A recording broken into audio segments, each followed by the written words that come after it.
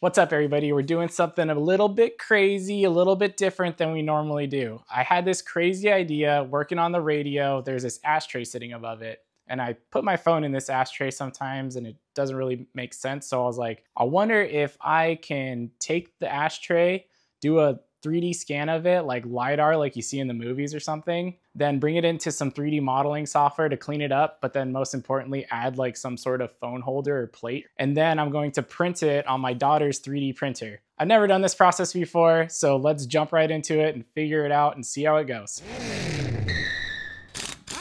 I start off by removing the ashtray with this 2-size T20 screws and then take it over to my little makeshift scanning area. Then, because the ashtray is pretty plain plastic with not a lot of texture and it has some shiny bits, I cover it in chalk. Apparently this helps the 3D scan work a little bit better. Now, experimenting a bit on some of the 3D scanning apps, I landed on this app called the Kyrie engine or Kyrie engine, not sure how to pronounce it. But after my test, the Kyrie engine app seemed to give me the best results, so that's the one I'm going for. I think what makes this app unique to the others is it does the image processing via a cloud, opposed to like your phone doing the processing of your scan. So the results ended up being the best in all my tests. And like I said before, this is the first time I've gone through this whole scanning to modeling to printing process. So if there's anything I can do to improve my workflow, make sure to leave a comment below. I'd love to improve this process and make it really awesome. And jumping right into the Kyrie app, its upload is complete. So all I have to do is download the model and take a look. And it's looking pretty good. So now I'm just gonna export this and bring it into my modeling software to like chop that table away and stuff. Before I do any of this though, I need to run back into the garage and get some measurements of the original ashtray to make sure that we are fitting in the original location as we should be. There's not much to measuring. You just want to make sure you're measuring in the metric system because most 3D printers are printing in millimeters and measuring in millimeters, so just makes life easy. Now I'm back here behind my computer looking at a software called Blender, and I chose Blender because it's free, it's open source, there's a big community behind it, so a lot of tutorial videos, which are great because I am not very familiar with this software, so this is going to need a lot of tutorials to teach me how to fix this model. Anyways, enough of the small talk. Let's bring the 3D scan in and see what it looks like. Okay, we got the table scan, but it's looking pretty good. Ooh, we're rolling around. Okay, there we are. Cool. Wow, you can see that the logo's even scanned into there a little bit. That's great. Cool. All right, well, so Kyrie engine, that's pretty well done for a free export out of a free version of an app. Like that scans pretty nice. You can see the ridges on the bottom of the ashtray and the holes for the bolts. Yeah, so we're good. So from here, I'm going to start editing it and cleaning it up by chopping this table away, and then I'm going to just pretty much come in here and try and smooth all this bumpiness out with all these random tools I see inside of Blender. So I see sculpting up there. That's probably going to be a nice one, and we're just going to go for it. Try and make it as flat as it can. So I'm not going to sit here and make you guys watch me for 4 hours try and fix this. So here we go. Cue that SpongeBob narrator. 6 hours later.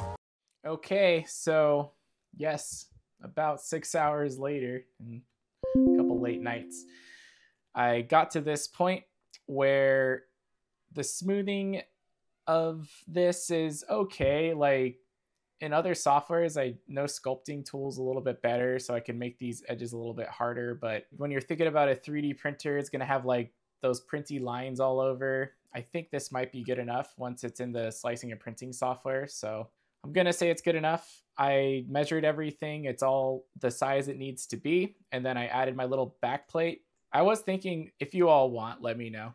Put a comment. I could do an ashtray round 2 or the ashtray paradox or whatever. And how I'd actually make this a lot better is if I modeled using the ashtray as a template, the ashtray scan as a template.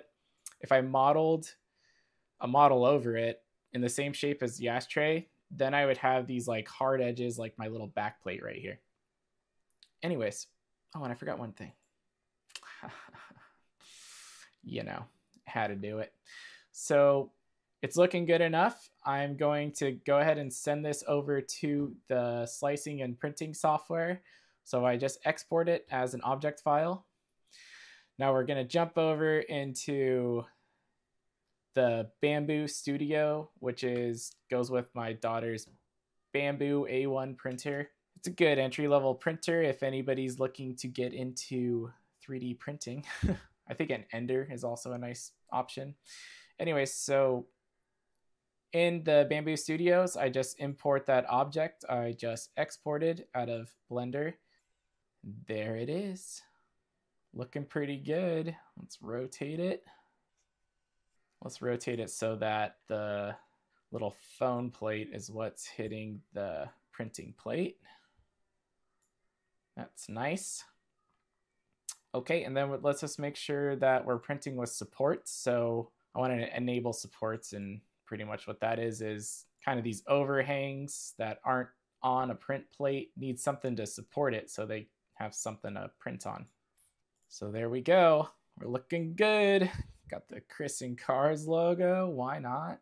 Got my bolt holes. You can see the pattern isn't smooth. So there's another thing I can do to optimize is smooth out the object a little bit more. So these edges aren't so hard.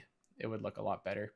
Anyways, we're gonna run with it. We're gonna see how it looks once it prints, and we can refine this process as we go. So I'm just gonna slice it. Okay, we're sliced, which means it calculated how to like print the layers. All right, and we're looking good. Let's go check the printer and then get this thing printed overnight, and I'll see you all in the morning. Okay, moment of truth. Let's see how the print looks. I'm gonna flip the camera around. Hey, that's pretty cool. Yeah. All right, let me set up the camera and kind of get some shots of this and kind of go over it. Okay, so this print, I'd probably give it a B- C+. It's not perfect, but for my first attempt of a free phone app scanning and printing and all this modeling and stuff in a new software, it turned out pretty okay.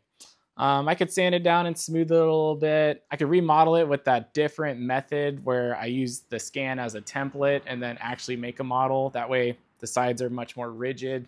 There's also different kind of filament I could use to make this not such a 3D printed looking object. But anyways, in the end, not bad. Fun experiment. It was fun making this video. I hope you all liked it out. If it did, don't forget to like, comment, subscribe, do all that YouTube stuff. And thanks for watching.